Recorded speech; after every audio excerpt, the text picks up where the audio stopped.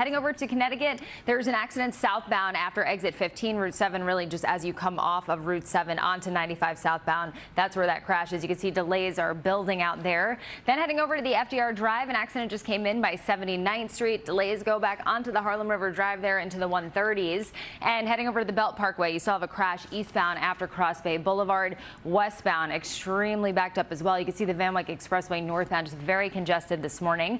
Over on the Gowanus Expressway, it reopened, but a little while ago, all lanes were closed out there. This is right by Hamilton Avenue where it splits to go into the UL Carey Tunnel or onto the BQE. So delays are awful. They go back to the Verrazano Bridge and pretty much over just because of congestion on the Staten Island Expressway.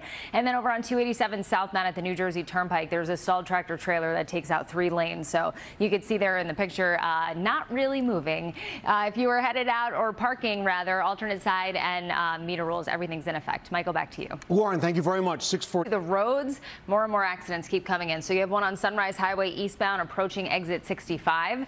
Then you have one on the LIE westbound out by exit 41. Delays there aren't too bad. You could always stick with the northern state through the area. Over on the Belt Parkway eastbound, you have a crash after Cross Bay Boulevard. And then you have another accident on the ramp from the westbound Belt Parkway to the Van Wyck Expressway. So you can see that area is really jammed up. Heading over to an accident on Route 1 and 9. It's northbound by Avenel Street in the Woodbridge area. Delays are heavier southbound, and we'll take a live look outside at a